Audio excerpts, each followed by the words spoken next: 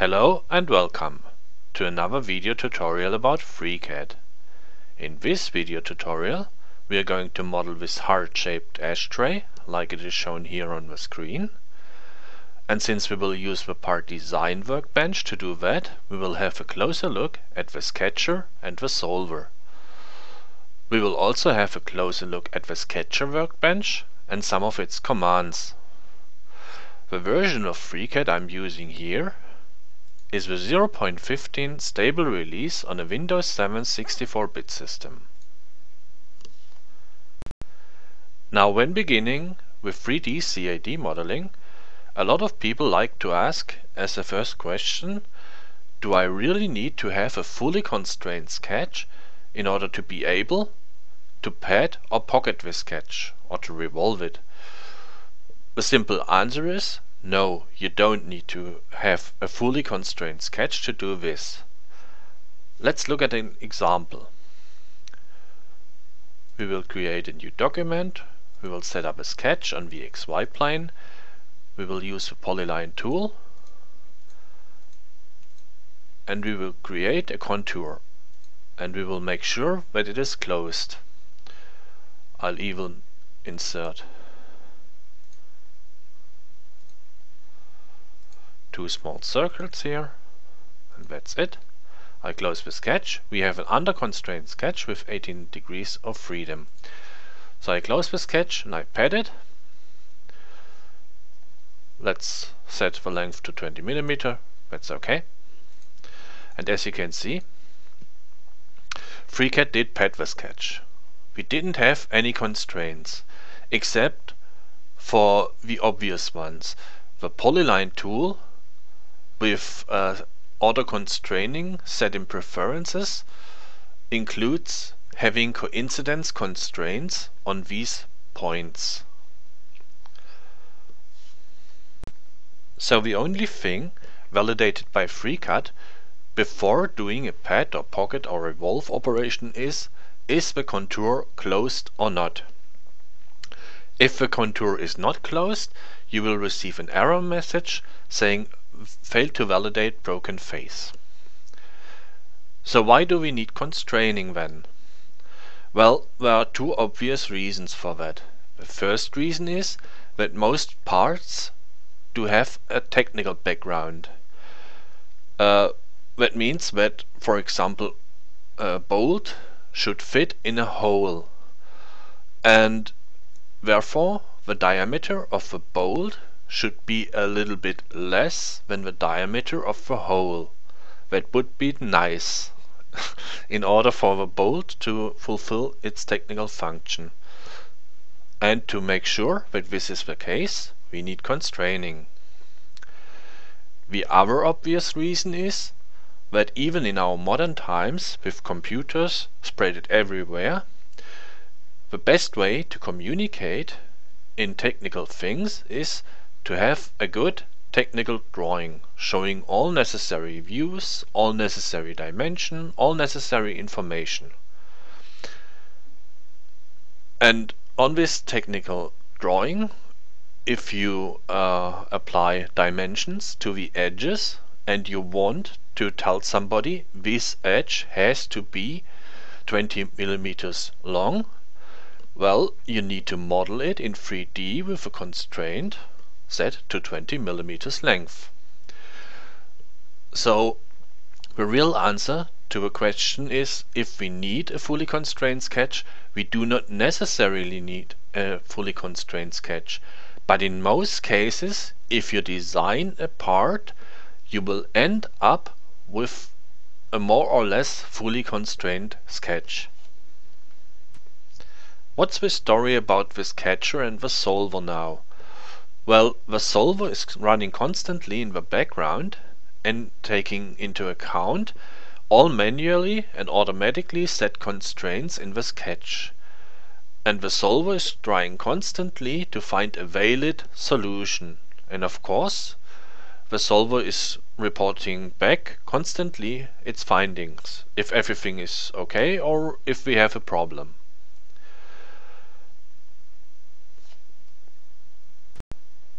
But unfortunately, the solver is not able to tell us what specific constraints we need to be able to fully constrain the sketch. He only can tell us how many constraints we need to be able to solve the sketch. Let's look at an example. Let's open a new document and create a new sketch on the XY plane, and for demonstration purposes we will use a simple line in the sketch. The line has a start point and an end point, and the solver is reporting back under constraint sketch with 4 degrees of freedom. Let's think a little bit. One obvious possibility to constrain the sketch would be to have a vertical dimension and a horizontal dimension as a constraint applied to the start point and the end point of a line.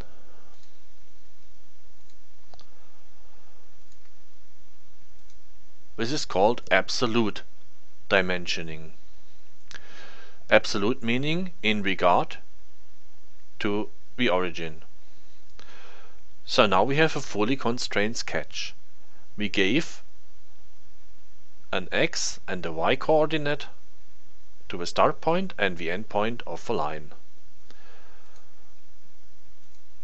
Another idea would be to have, for example,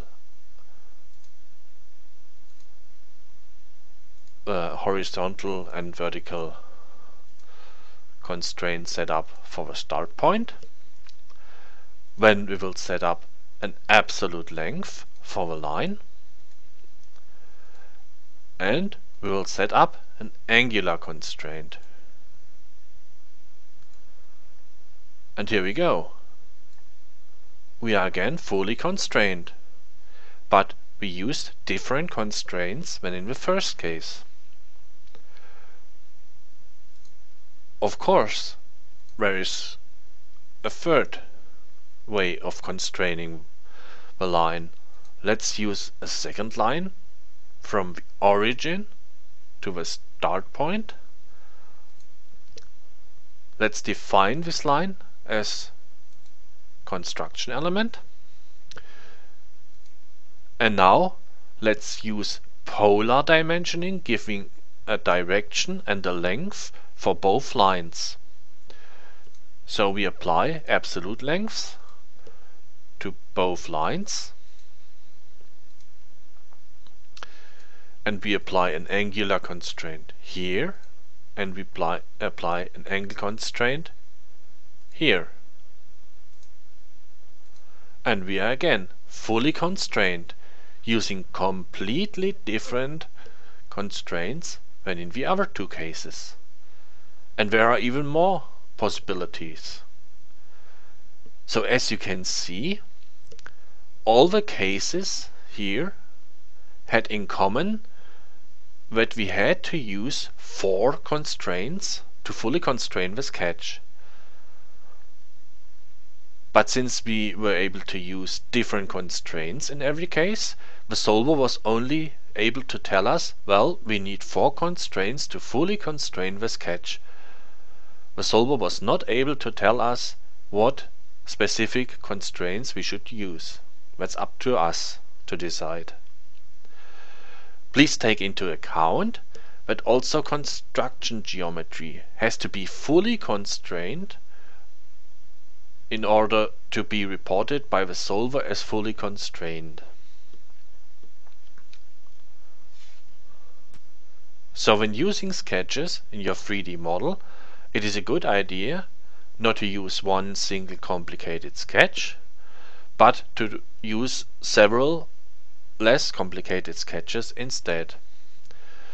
Also, if there is a possibility, try to make use of symmetry or try to use patterns when designing a part in 3D. Now, when constraining a sketch, there is no real golden rule to be followed. But in my opinion, a good workflow would be to first look for the obvious coincidences in the sketch and constrain them. The next thing would be to look for obvious vertical or horizontal lines and make sure that these are all constrained. Then you will perhaps look for tangency, for equality and symmetry. And then you can begin with setting up horizontal and vertical dimensions with radii constraint and angle constraints.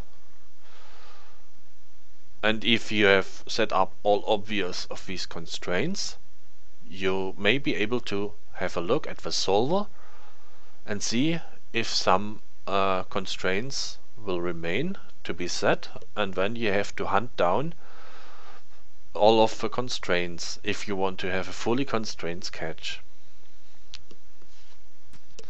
Now, as I've said before, FreeCAD will validate the contour, if it is closed or not, before it executes a pad or pocket or revolution operation. So if we use our demonstration object once again and apply to this face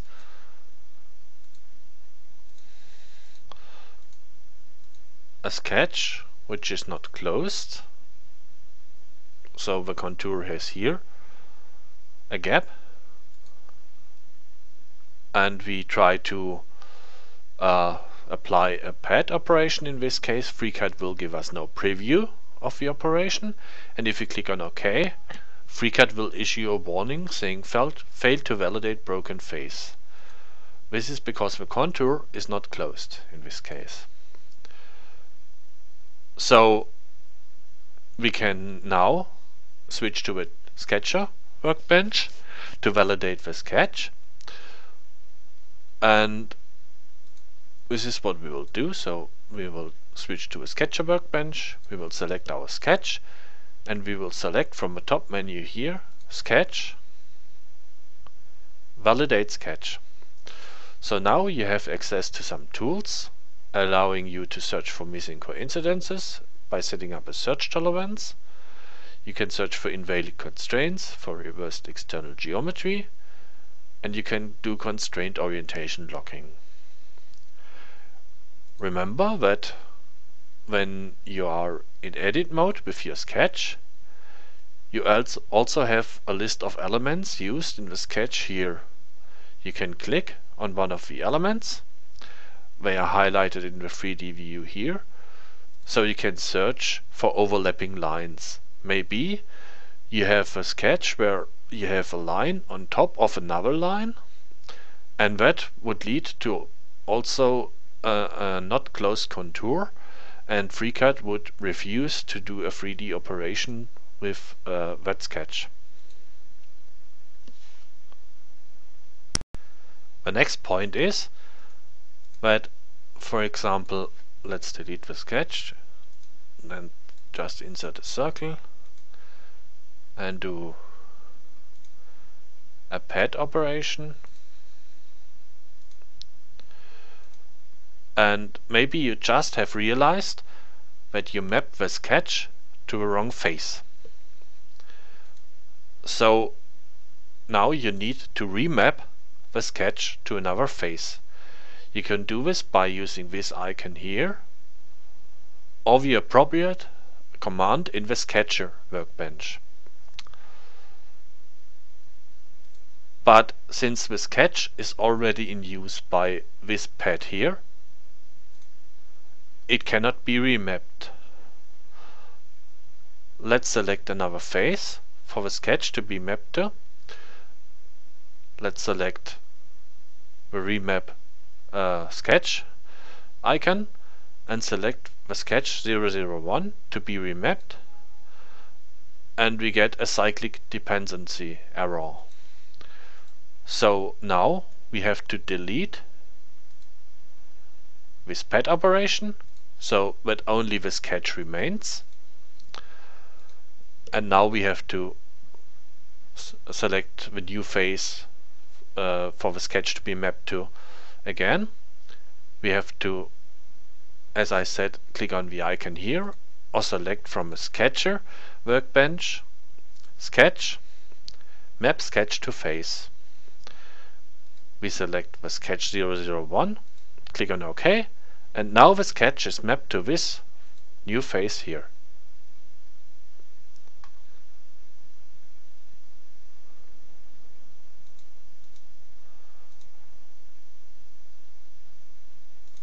So the next point is that let's toggle the visibility of this base object here and toggle the visibility of the sketch here. Okay, so the next point is that there is something special with the pad operation and the revolution operation in the part design workbench.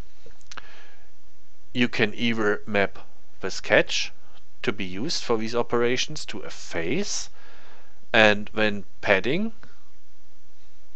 FreeCAD will also automatically fuse the pad to the base solid. And when you choose to map the face, the sketch not to one of the faces of the solids, but to one of the three main planes, you will get an independent solid. So at the moment, if we will have a look at the dependency graph, we will have one object.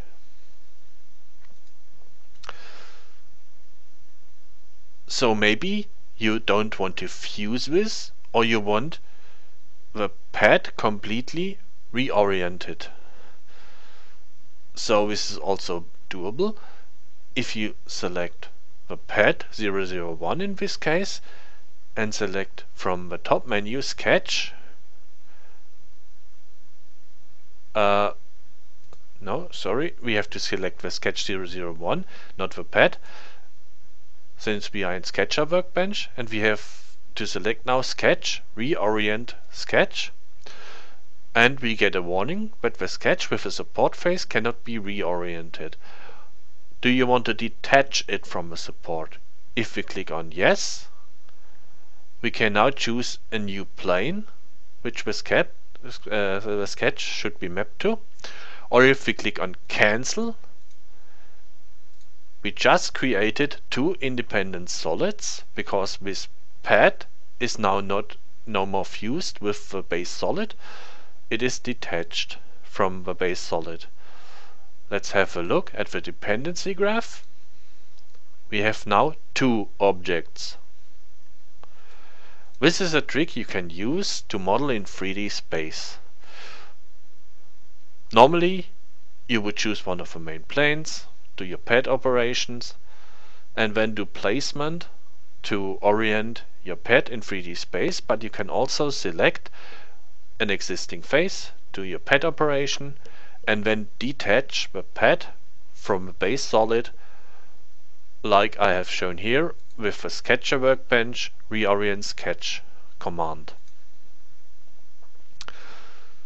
So now that's enough for today with theory. Let's start with finally modeling the heart-shaped ashtray. So let's discard all changes, create a new document, switch to part design workbench, and let's go. So a basis of the heart should be a triangle consisting of construction lines. So the first thing I'm gonna do is I'm setting up a sketch on the XY plane. I choose the polyline tool and I will create a triangle here, making sure that this line is horizontal. I will apply equality to these two lines. I will apply an angular constraint of 60 degrees, and I will apply a horizontal dimensional constraint of 55 millimeters to this line here. Now I will select all these three lines and toggle construction mode. So we have now erected the basis of our heart. The next thing is I'm going to basically draw some lines namely 4 of them. The heart should, at least the outer contour of the heart, is formed out of 4 straight lines and 4 arcs. So now I'm drawing the arcs. I'm making sure that the midpoint of the arc is set on the y-axis, and I'm trying to catch this point and this point. Okay, we repeat the operation here with a midpoint set. With a midpoint set here on the corner of this triangle. We will catch this point, and no, it didn't catch, so we will just set up a coincidence constraint here.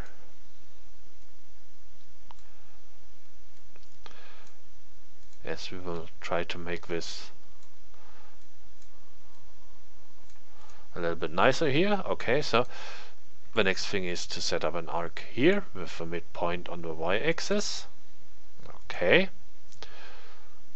and we will set up one last arc here. Okay, everything looks nice. So now we will start to set up the tangential constraints. So here we want to have tangency.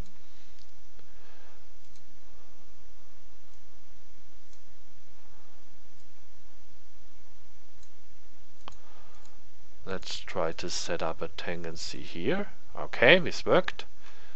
Very good. So the next thing is we set up a tangency here. Set up tangential constraint here. And here. And here. So everything's set up here. The next thing is that these two lines should be parallel. And these two lines should be parallel as well. Okay, so now we can set up, because of the symmetry of the heart, equality between these two radius elements, and we can try to set up equality between these two radius elements. Okay.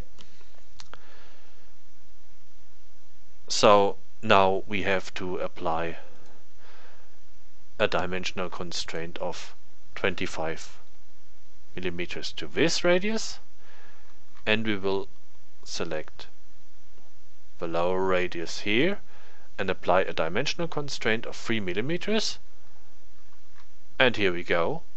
We have a fully constrained sketch. We close the sketch, we pad it to a length of 20 millimeters, saying OK, and we just did our first successful operation. Now let's apply a trick we just learned by selecting the basic sketch.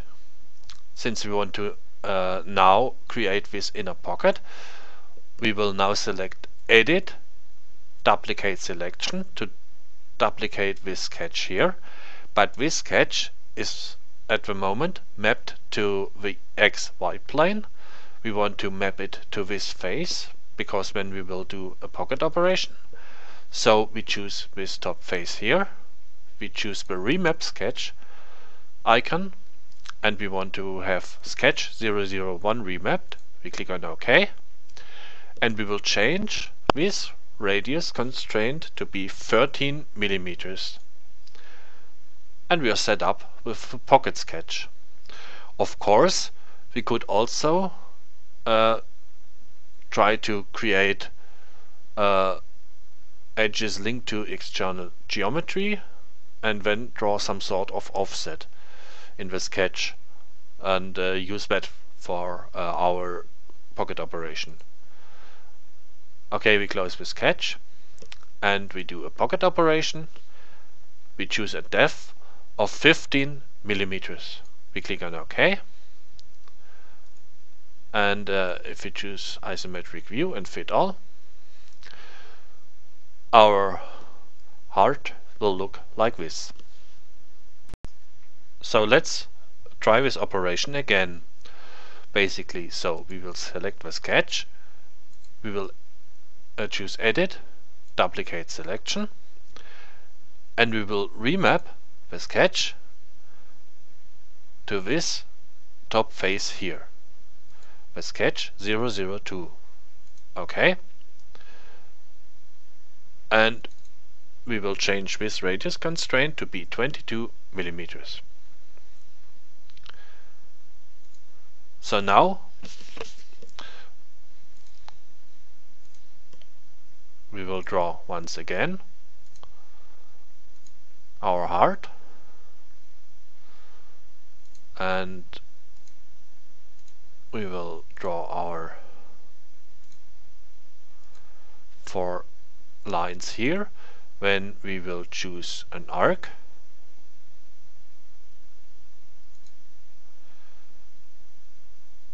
to be the midpoint of the arc on the y-axis, and let's catch up these points. So catch this midpoint here, this point here, and this point here. Let's select the y-axis here and catch these 2 points and set up the last arc, set up a midpoint and catch these points here. Okay, so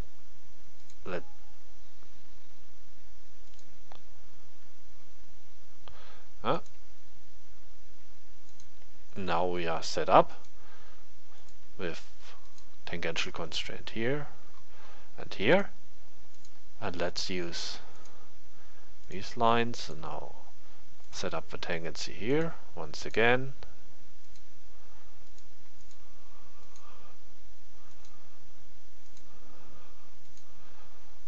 And let's set up one last time a tangential constraint.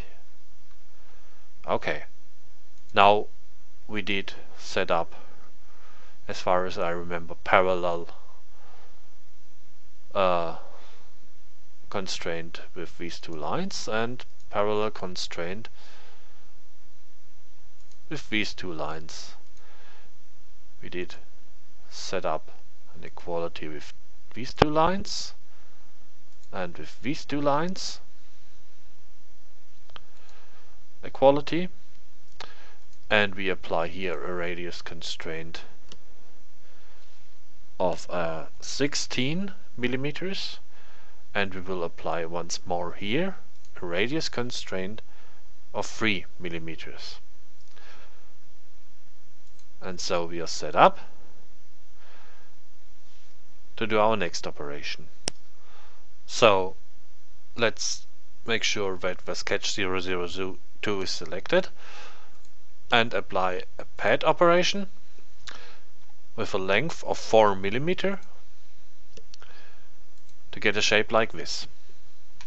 The next thing is we will select this face, and we will also select this face here, and this face here. They are all selected now. And then we will apply a fillet of 1 millimeter to all these faces. Then we will select the inner face and apply a radius of 3 millimeter to get also a fillet here. So now let's create these pockets needed for the cigarette by using 2 times a pocket operation, and the other 2 times we will see what trick we can use there. So let's select this face here and create a sketch. We will use external geometry. We will use the polyline tool to create a line here, a vertical line here.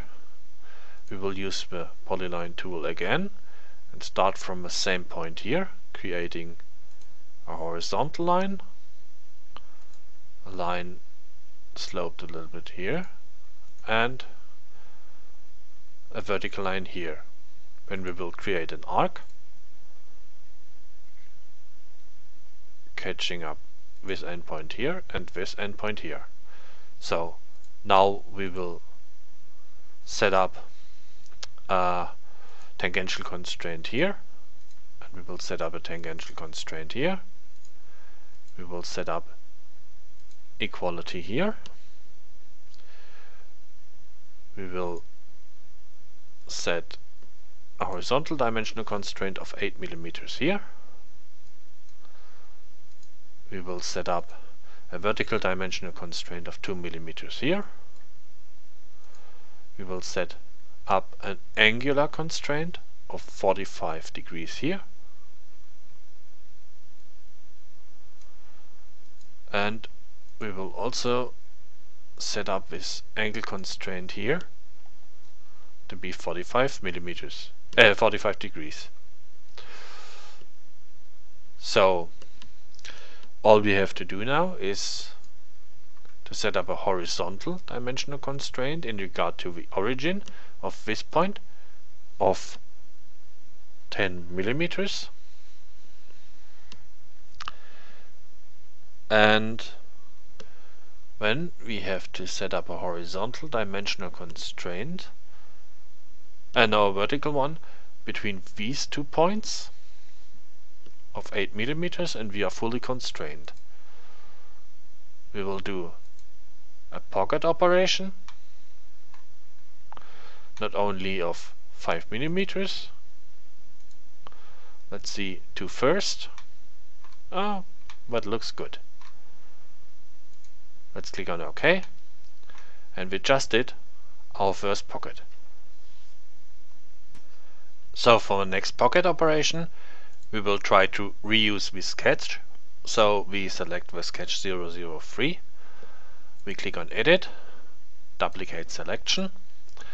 The selected objects have a dependency to unselected objects. Do you want to duplicate? Well, this is the external geometry link, so I don't want to duplicate them. And now I want the sketch here to be remapped to this face. So I'm selecting this face here. I'm selecting remap sketch to face. I'm selecting now sketch 004. Click on OK. I will delete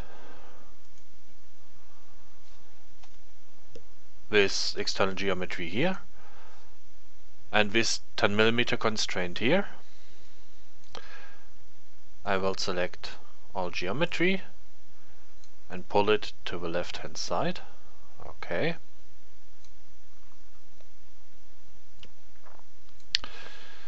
So now again we will use external geometry. We will use this edge here. We will select this point here and this external geometry line here, and we will fix the point on the object.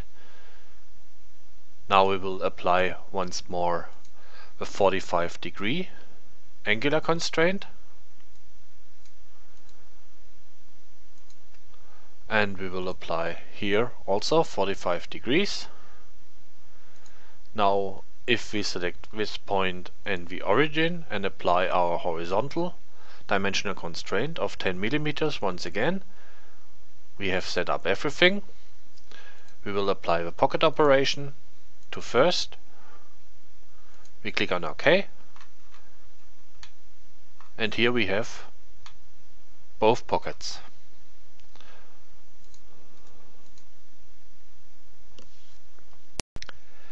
Okay, so now we want to do these 2 pockets here, and well, it seems like we are a little bit in trouble, because the pocket operation does need a sketch mapped to a planar face, and here we don't have a planar face where we can map a sketch to. So we will use a little trick. Maybe you remember the lesson 2 with a wiffle ball, and where we also had the problem that we wanted to cut off the edges of our cube, and since we couldn't use the pocket operation, since we didn't have a planar face to attach the sketch to, we used the trick that we did a pad operation starting in the middle of 3D space, and then we used the Boolean cut operation to cut the pad from the base solid. This trick we will use here again. Okay, so let's toggle the visibility of this pocket model here. Let's change back to part Design-Workbench, insert a sketch on the YZ and the XZ plane, and we will create this pocket like this. I'm creating some sort of upper head on this pocket to make sure that I get some overlapping of the bodies. If I would just have reused the sketch once more for the pocket, I wouldn't have got overlapping, and that would have resulted in an invalid sketch. So now I'm going to set the tangential constraint here and the tangential constraint here. I'm going to select equality here, and if we set up symmetry here,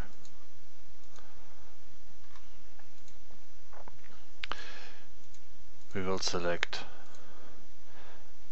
an overall angle of 90 degrees. We will select here a horizontal vertical dimensional constraint of 2 millimeters. Here we will apply 2 millimeters once more.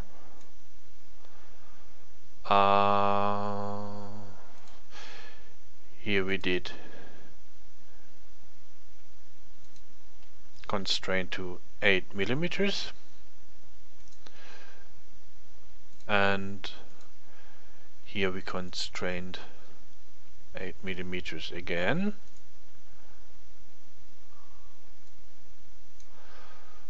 And here we will set equality, and we will set these 2 points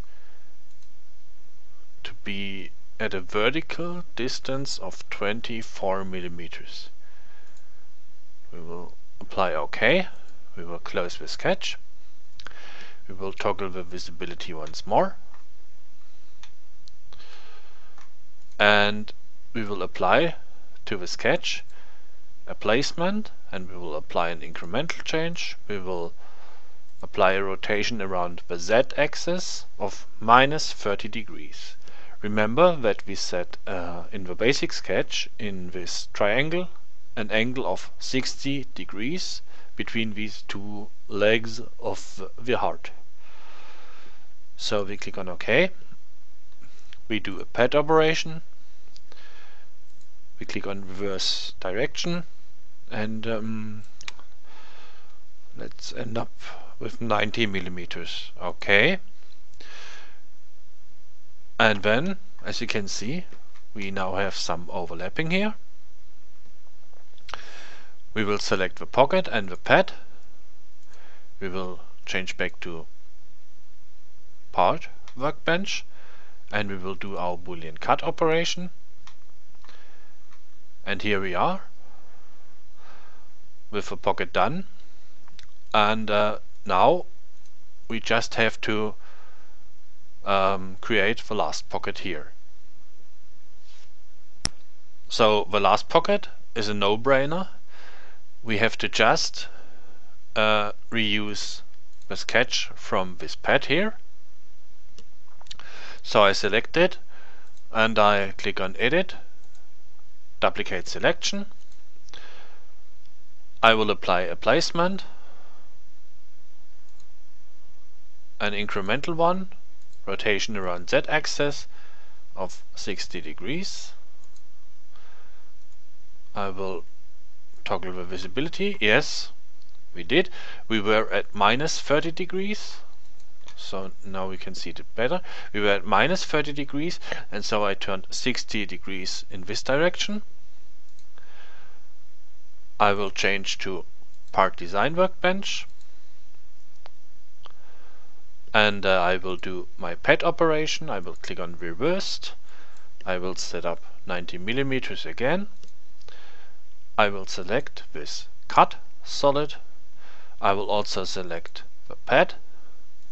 I will change to Part Workbench, do my Boolean cut, and here we are.